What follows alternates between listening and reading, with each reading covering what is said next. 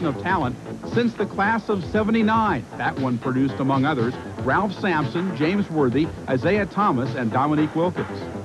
There are potentially 20 kids in this year's whole senior class that should, if everything allows itself to progress, be in the NBA and be major contributors on the NBA level. You want to go out and prove to them, well, hey, I'm as good as everybody said I am. The week of activities begins quietly enough. The scrimmages give players like LaPhonso Ellis of East St. Louis, Illinois, the chance to fine-tune their ball handling. The newly matched teammates get to learn about teamwork and defense. All right, so let's go. Let's go get it. Hey, let's stop that transition break now. Let's go. Division I college coaches are always dropping in. I think right now you've done your recruiting, but you like to have the kids see you here because they know that you're really interested in them, and you hope that that might be the final thing that makes the kid go your way.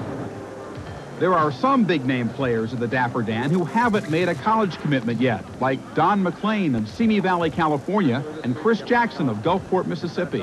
Well, yeah, you know, there's a lot of college coaches out there watching, you know, they'll watch you, and, you know, you just have to be at your best. Well, you really don't have nothing to prove, you know, but you want to be at your best at all times. Some who've already signed are headed for the same colleges next fall, and they're meeting future teammates for the first time. Sean Kemp of Elkhart, Indiana, and Chris Mills of Los Angeles are going to Kentucky. Our practices will be like games because we'll have a lot of talent in practice. So, I mean, it'll be tough for 4 years. The Dapper Dan Classic means a week full of activities for the players, coaches, and parents. There are all kinds of special dinners, a big banquet, and also a day aboard the SS Liberty Bell with the tour of all 3 rivers in the Pittsburgh area.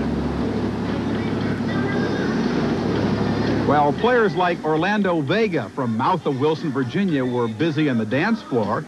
Others were plotting their game strategy. Future Syracuse Orangemen Billy Owens and Dave Johnson decided to get friendly with the guards. Yeah, Chris Jackson, we know he's a real nice guard, and he's one of them smart guards that get you the ball when you're open. So we talked to him about not firing it up all the time, passing the ball. Billy and Alonzo Mourning of Chesapeake, Virginia are the best reasons why 1988 became the year of the big man, and why the 24th Dapper Dan will again pack the Pittsburgh Civic Arena.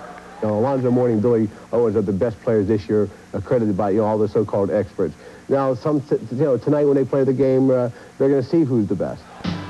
The 14,000 fans were positively goofy when they saw the matchup between Alonzo from the East team and 7-foot Stanley Roberts for the West. They took turns dunking, blocking each other's shots, and blocking each other. Billy Owens must have been very nice to guard Chris Jackson to get an alley-oop setup like this. But while the high-flying big men were wowing the crowd, 6'4" Orlando Vega proved his magic was not limited to the dance floor. He powered in 24 points from all over the court and was named the East's most valuable player. Even though the West was about to lose by 21 points, they had plenty to get excited about. And this year of the Giant, another guard was about to win his squad's MVP trophy. Anthony Peeler from Kansas City unloaded 3 consecutive dunks.